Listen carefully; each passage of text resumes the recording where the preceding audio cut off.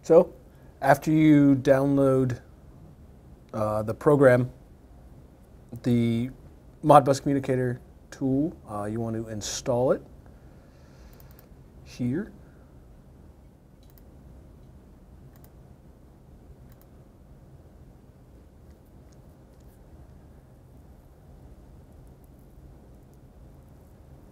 And wait, please.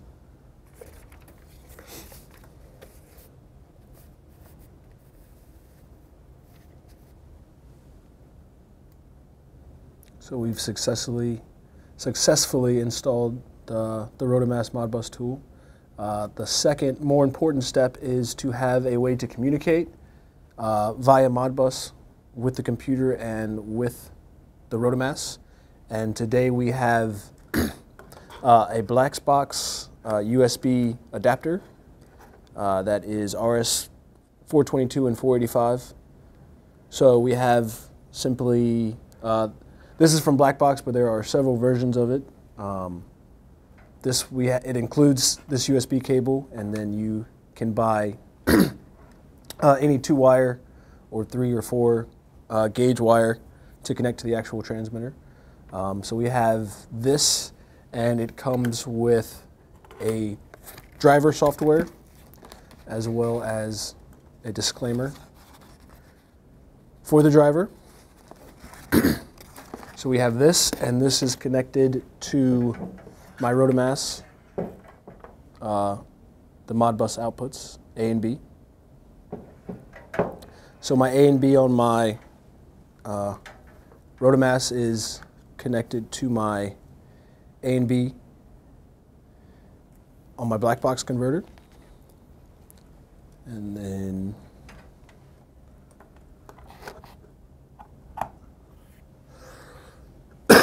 so right now it is installing the driver software so that I can communicate with this computer.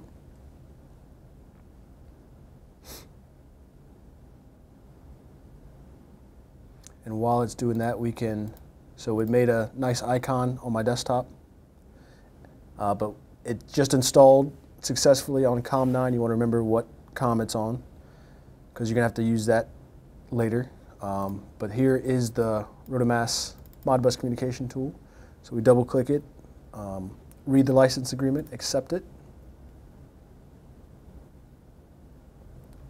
So first thing we want to do is check the initial settings on the ROTAMASS and see what Modbus settings it has in place. So I hold down set. It asks you if you want settings enabled. I pressed set again. So we want to scroll down to detailed setup. Scroll down with the arrow, the far right arrow, to Modbus Communication.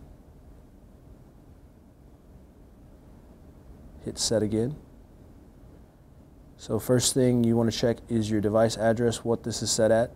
So the device address is 1. And so to escape, we press the left 2 buttons. And then we scroll down, see what your baud rate is set at. It's set at 38,400. Escape. You can change these obviously, but they have to match the settings of the Modbus tool or whatever else you're using.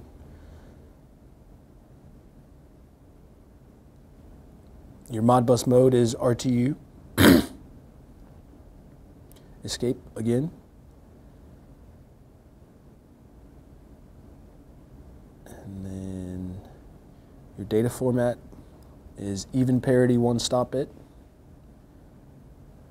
Escape again or set if you wanted to change it.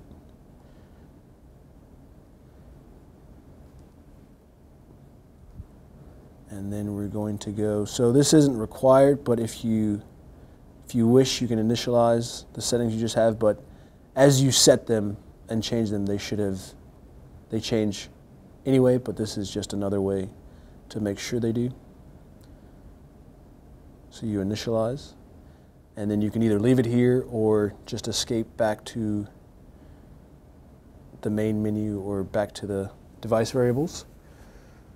So if I remember correctly, the device address was 1, our COM was 9, the baud rate was 38,400, and our data format was even parity 1 stop bit. So once we hit open serial, we have successfully, so you know you're successful when the bottom reads OK, OK, bus and app.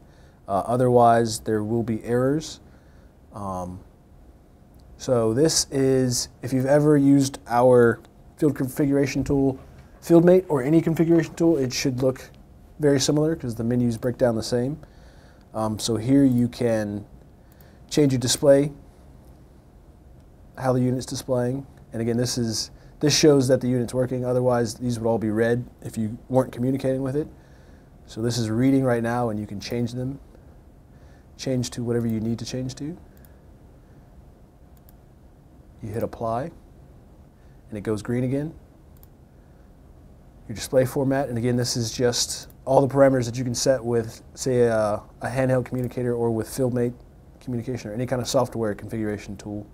You can do this with Modbus, via Modbus with the Modbus tool, and that's basically it. You can check. That's all I got. Thanks for watching. I hope you learned something today. And for more information, please visit yokogawa.com/US.